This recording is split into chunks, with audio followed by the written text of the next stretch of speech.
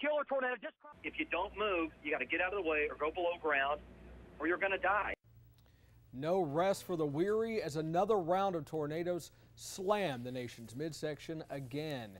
It puts fear in those already suffering so much. Wicked weather continues to be our top story tonight. Good evening, everyone. I'm Mike Mickle. Welcome to INN News. The hits keep on coming. Later in this newscast, we'll have more on just how deadly this season has been. First, the latest storm to cause havoc. Several Midwestern states are cleaning up after a string of tornadoes last night. 15 people are dead in Kansas, Arkansas, and Oklahoma after 36 tornado touchdowns. The twisters tore through homes and businesses. Oklahoma's governor says it's one of the worst storms she's ever seen. I've been in office 20 years. I've been through a lot of these natural disasters, but I've never seen this many in a short period of time. At least 3 people were killed in Arkansas after a large and powerful twister touchdown in the western part of that state. This is video of the damage in Denning, Arkansas. Much of that small town is gone. That same system gave quite a scare to people in Joplin, Missouri, already dealing with the aftermath of a deadly storm. More than 120 are dead, 700 hurt after a wicked F5 tornado blasted 200-mile-an-hour winds on Sunday. It was the 8th deadliest tornado on record. 1,500 people are still unaccounted for. Teams have been picking through the piles of rubble with their search dogs. We're basically just doing a street-by-street sweep, looking for any sign of a body. And everything came down on top of me, like I said, and I stood up and I looked out and I saw all of this. The president says he will travel to Joplin this weekend to view the damage and offer whatever comfort he can to those who've lost everything. With Mother Nature being particularly harsh this year, lawmakers want to make sure FEMA has enough money to pay for the many people who desperately need it. A House panel has voted to add more money to the Homeland Security spending bill for this fiscal year. The amendment gives FEMA an extra $1 billion to cover natural disasters in Alabama, Louisiana, and Missouri. In total, this bill provides $1.7 billion for Homeland Security first responder grants. Of that, the bill provides $1 billion for the Secretary to provide 2 programs that address the highest need and risk. Let me repeat, that is for the highest need and the risk at the Secretary's discretion. Anyone who needs help from FEMA because of tornado damage or flooding can call 800-621-FEMA. That's 800-621-3362. Or you can apply online at FEMA.gov. Speaking of flooding, what's happening on the Mississippi River has been a bit overshadowed by recent storms, but it is still a real mess for those living along there. Take a look at this. A stretch of railroad crossing, a spillway has been damaged by flood-propelled debris. A large hole, missing railroad ties, and loose pilings are the result of garbage washing in with the Mississippi. The damaged tracks caused an Amtrak train to get stuck when it tried to cross. Inspections have been ongoing since water started rising and the track had just been given the thumbs up. Glad that the train not going over there if there's a chance that we might get hurt. Amtrak is busing passengers the rest of the way. Crews hope to have the bridge repaired within a couple of days. Well, more planes are grounded by a moving ash cloud. Plus, who's now eyeing the top job for the International Monetary Fund as we head overseas? Time for global news now. Suicide bombers have targeted a police building in Pakistan, killing 4 officers and hurting at least 30 others.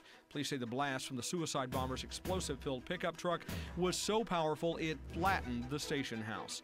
The Pakistani Taliban has claimed responsibility for the attack, the 4th since Osama bin Laden was killed.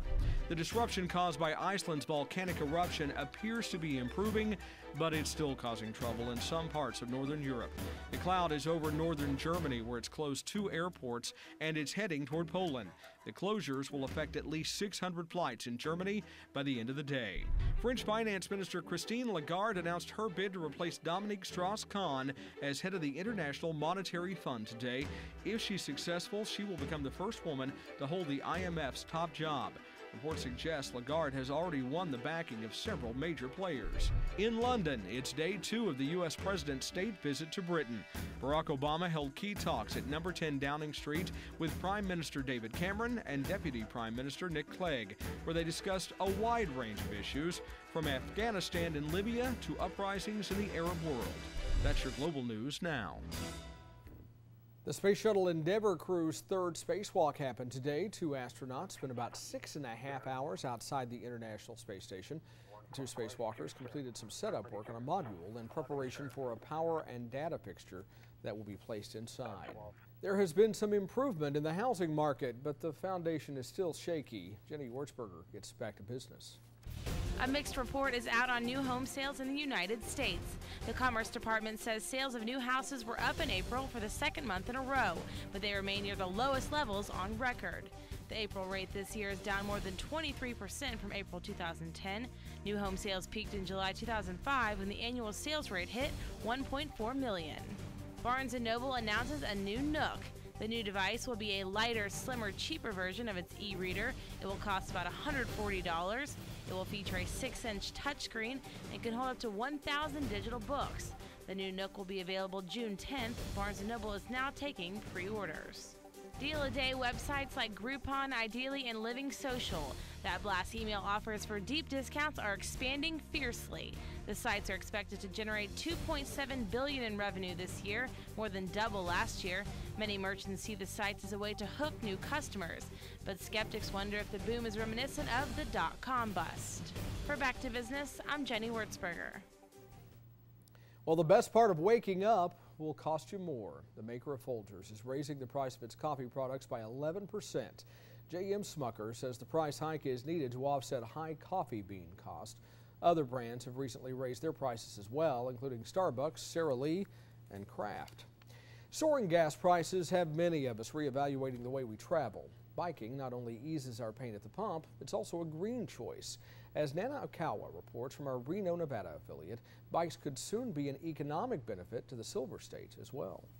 Analysts say bike tourism is rising, and Northern Nevada is trying to grab a bite of it. Some believe Nevada can become a destination point for biking, potentially bringing a lot of money into the state. There's also an economic benefit. There's a lot of people that come to Northern Nevada to recreate, and they come here because the air is clean, and we have a lot of bike facilities and walking and hiking facilities, and so that's very, very important to the economy.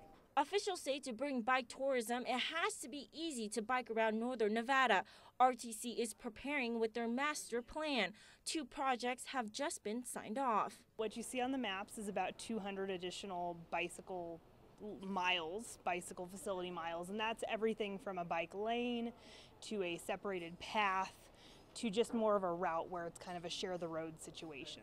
A plan that may take 30 years to complete, but is a start to going green while trying to bring some money to the state. I think for me, just getting on the bike and going somewhere, it's the ease of it and the fact that you feel refreshed once you're there and you feel like you're doing something a little bit good for the environment. Nana Okawa reporting for INN News. Well, who wouldn't want to live a long, healthy life? I think we all know by now there's no fountain of youth, anti-aging pill, or silver bullet that will help us live longer. But Dr. Malika Marshall found 5 easy steps that might do the trick. While scientists race against time for an anti-aging breakthrough, chances are most of us won't live to see it. Average life expectancy is 77.9 years. Yet research shows there are 5 things that you could do to get you well into your 80s and maybe even beyond. A healthy diet. Keep weight in check and diseases at bay by following the new dietary guidelines. Reach for fresh produce, whole grains, non or low-fat dairy, as well as seafood. Exercise. It may prevent and delay diseases like cancer, heart disease, and diabetes. Break a sweat at least 30 minutes on most days. Extinguish smoking. It's the leading cause of preventable death. Limit alcohol use. That means no more than 2 drinks a day for men and 1 a day for women. Proactive medical care. Your primary care doctor is your biggest asset. Not only do they perform physical exams, they also help manage any chronic conditions. So dare to be 100. Start living a healthy life today. I'm Dr. Malika Marshall. Well, with Memorial Day just around the corner and beach vacations in sight, you're going to want to protect your skin. The Environmental Protection Agency has developed a program called Sunwise, which aims to teach children and parents how to prevent sun overexposure. Here are 4 simple steps to make sure you don't get burned this summer. Slip on a shirt, slop on sunscreen, SPF 15 and above is best. Slap on a hat and wrap on sunglasses. Yes, even your eyes can burn. Also, try to avoid the sun at its peak between 10 in the morning and 4 in the afternoon. Well, if you're grilling out this weekend, you can turn down the heat and still be safe. The USDA says whole cuts of meat no longer need to be cooked to an internal temperature of 160 degrees. Now, pork steaks, roast, and chops are fine to eat cooked to 145 degrees. However, experts advise you need to wait 3 minutes before carving or cutting. That wait time allows the internal temperature of the meat to rise slightly and also allows the juices in the meat to thicken. This change does not apply now to ground meats. Those should still be cooked at 160 degrees. The safe cooking temperature for all poultry also remains at 165.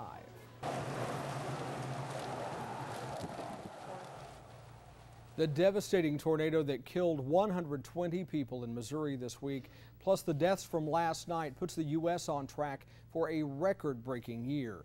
Nearly 500 have died so far this year. The figure could escalate as rescue workers continue digging through rubble in Joplin. The deadliest tornado year on record is 1925, which had 794 deaths. That is also the year the deadliest tornado on record happened. The tri-state tornado struck on March 18, 1925. It killed 695 people along its 219-mile-long path across southeastern Missouri, southern Illinois, and southern Indiana. That's the deadliest and longest path tornado on record in the U.S. It lasted about 3.5 hours. Cities all across the country are doing what they can to help the people in Joplin, Missouri. Adam Kruger from our Omaha affiliate, KPTM, has more on how people there are making a difference. I've never seen anything like it. People parking on the interstate. Red Cross worker Danielle Schlegelmilch has had a much busier month than most of us. I was at the Mapleton tornado, a tornado in Arkansas, and then I was down in Alabama. So in the past month, I've been to more tornadoes than I have in my life. I got debris on the ground right here. I got debris on the ground. Once again, lives have been turned upside down with the most recent disaster down in Joplin, Missouri.